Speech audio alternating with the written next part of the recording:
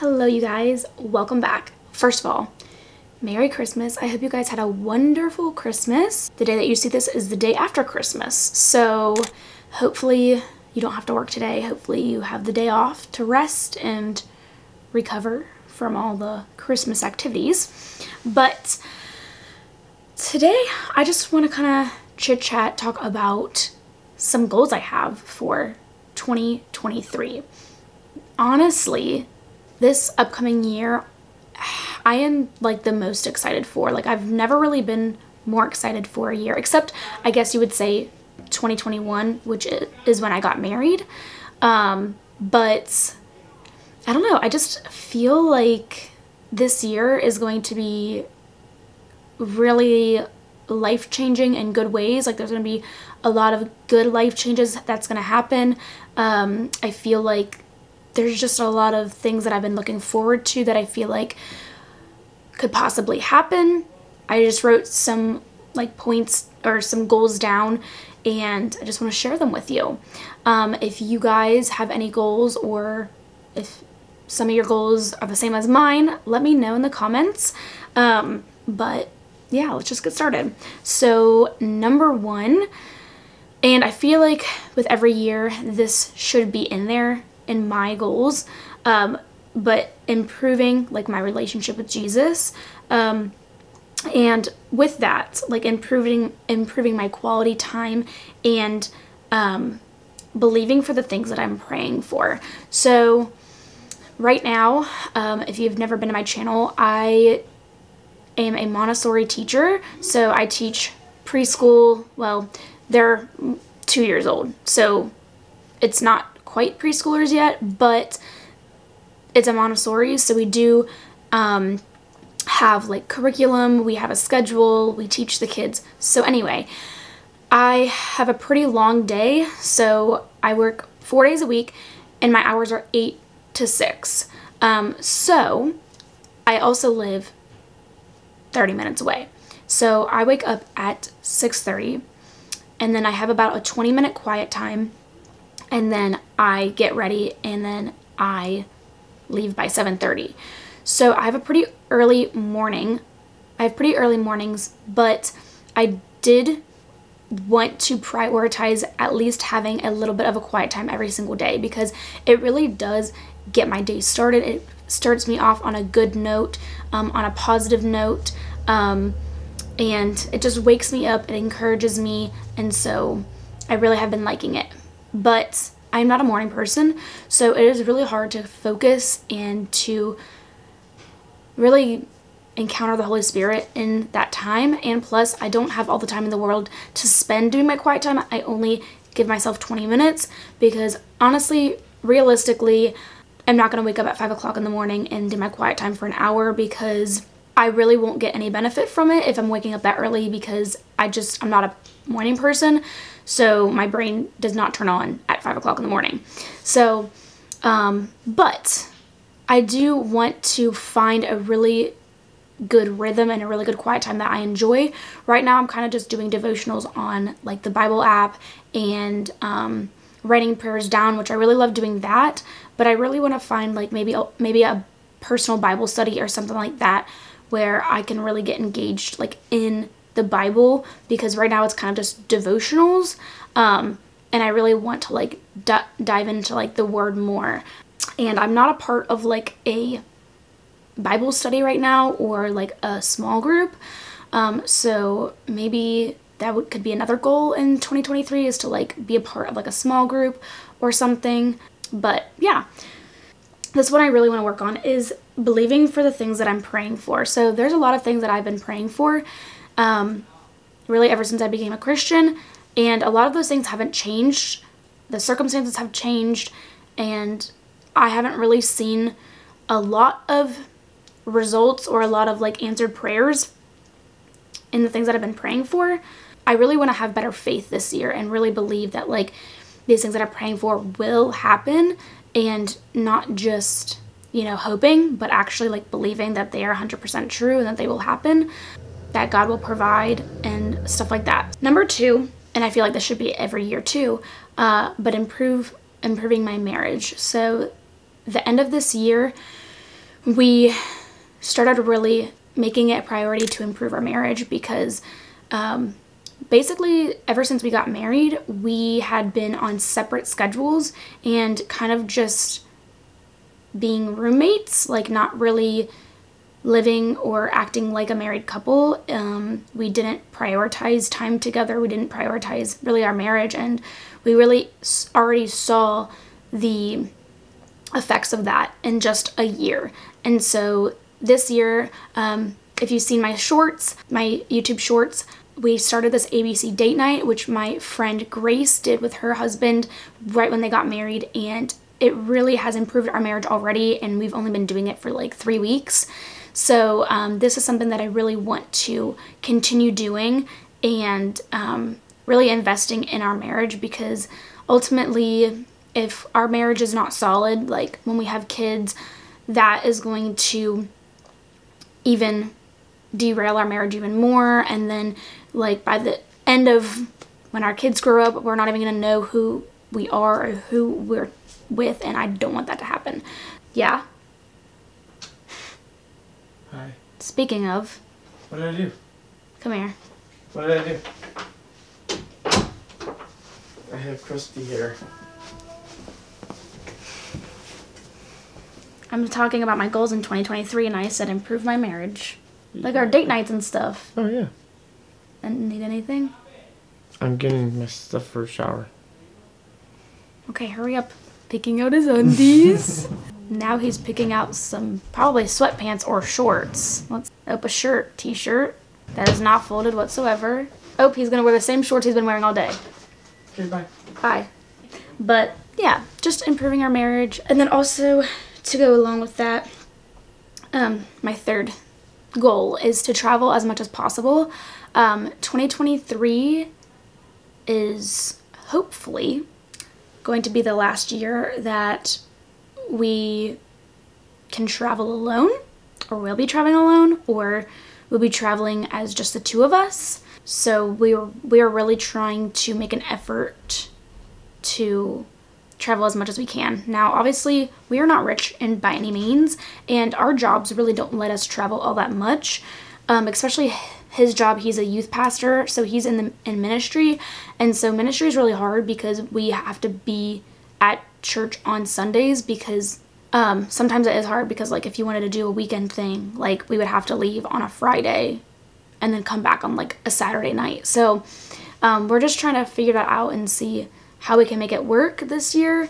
But yeah, just really prioritizing that, or not prioritizing, but trying to make it happen as much as possible. But also I'm not trying to stress myself out, because I do like routine, and I do like making sure that I always have everything together. So sometimes traveling a lot can cause me to get out of routine and stuff like that. So just doing everything in moderation. Next is, this one isn't as like important, but I would really like to read a book a month this year. I don't really like reading. I'd never really choose to read books. But as I've been getting older, I've been really wanting to read books that are informative and have a lot of information on things that I care about. So a lot of those, this past year I read a book on marriage, like a godly marriage and stuff like that. And so right now I am in the first chapter of a book about just like a Christian healthy pregnancy. And obviously I'm not pregnant, but I really want to be prepared for that time, and not just prepared like health wise, but prepared like spiritual wise. And I'm a very, very, very big preparation person. Like I want to be prepared 100%. And obviously I know in my mind that I can't be prepared 100% for that, but I really like to have the information. I really like to be as less anxious as possible. And plus I have always dreamed about being pregnant and always dreamed about, giving birth and stuff. So the most I can inform myself, the better. So I really would like to read those types of books this year. So like one book a month. I have a whole book list actually. So I'm really trying to carve out time to read books, whether that be at night, during my break at work, in the morning, I don't know. But I'm really going to have to see how I can work it out, but I would really like to do that. And then number 5, which I was kind of just talking about, another goal is to put less on my plate / make myself feel less stressed / make my life feel less stressful. Pretty much my whole adult life, I have been jam-packed with things. I am a very busy person, but I make myself busy. Like, you know, I have a job, and then besides my job, I have YouTube, Instagram, social media. I have, I'm a youth pastor's wife. I'm a youth leader. I'm a makeup artist. I do makeup on the weekends. So I keep myself very busy. But this year, and it might not be straight away, but I would really like to start to slim down my schedule and, or somehow make a schedule that makes my life feel less stressful, because I do not work on Wednesdays. I do not work my normal job on Wednesdays, but I do social. That's my social media day. That's my cleaning day. That's literally like that day is jam-packed. It does not feel like an off day at all. So I really like want to make that day feel a little bit more like an off day, because in 2023, I'm going to be taking a lot more weddings on Saturdays. So my Saturdays are not going to be off days at all. So I would really like for me to have some sort of off day.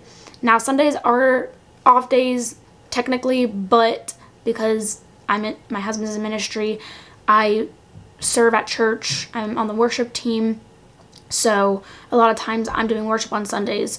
So I still don't get to, you know, sleep in and stuff like that. But yes, that is a goal for this year, is to feel less stressed, especially going into a different season of life, possibly in 2023.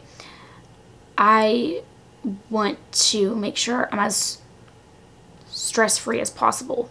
And then going along with that, feeling less stressed, I would still like to be staying consistent with my content on social media and working on my dreams. You know, right now, my main source of income is not my dream job. I do love it. This is honestly the best job I've had, honestly, because I have nights off, I have weekends off, I have paid vacation, but ultimately it's not what I would love to be spending my time doing. So I'm really hoping in 2023 God opens a different door, or somehow is able to let me do more of what I've been dreaming of, and actually being able to make an income from that. I guess we'll see. And that also goes with point number 1, which is believing for the things that I'm praying for.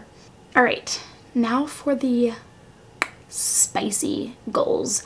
So number 7, in 2023, Jack and I are planning on buying a house. So we did make a video previously about some goals we have.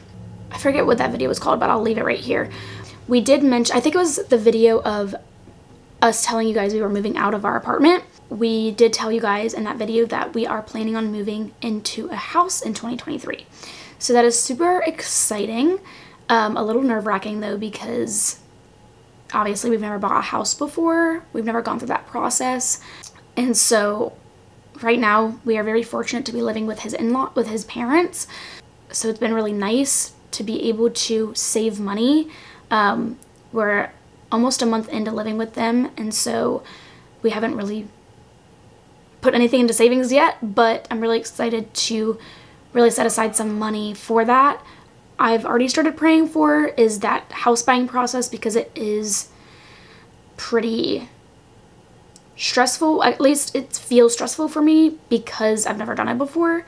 It's just something new and a big girl, big boy decision. We're planning on starting to look in the spring and summer, probably more towards the summer. But the nice thing is, since we're living with his in-laws, we don't have a time frame to move out. So my vision is to get a place. I'm sure it's going to have some little things that I want to do to it, And so that way, while we're kind of doing those things, we can stay here, move in when I feel like it's right. Because I really honestly do not want to be moving into a house that needs stuff done while we're living there. I mean, obviously small things and things that like maybe we have to do in the future is fine, but like big, like painting, like I really want a nice kitchen, I really want a nice master bathroom, like those things I would really like to do before we move in. That way I can get all those things like how I like it first, and then like the little other stuff like maybe a second bathroom or other bedrooms or something like that can be done later. But lastly, my number 8 goal in 2023 is to be blessed with a pregnancy. So obviously, if you've been here for a while, you may or may not have heard me say that I would really like to be a decently young mom. I've always dreamed about having like my first kid at like 23. Like that, for some reason, like was the age in my mind. I, in my mind, knew I wanted to have like 2 years to like be with my husband, because I knew like I was gonna get married young, and so I really wanted to have a solid marriage before having kids. That is just the dream. That is the goal. But ultimately, I really do just want what the Lord wants. And even if that's really hard, even if that means waiting another year or 2 or whatever, like I just want to trust in Him and trust in His process and not be so hell-bent on my timeline. So that is it. That is the goals I have for this year. I really do think that 2023 is going to be a great year. I am really excited and hopeful for 2023. They're playing games right now. But I hope you guys have a wonderful new year. I don't think I'm going to be seeing you until the new year, actually. Let's see. So I'll see you the day after New Year's. But yeah, thank you guys so much for watching, and make sure to follow me on my other social medias. Make sure to follow me on my other social medias and subscribe, and I'll see you guys in the next video. Bye, guys.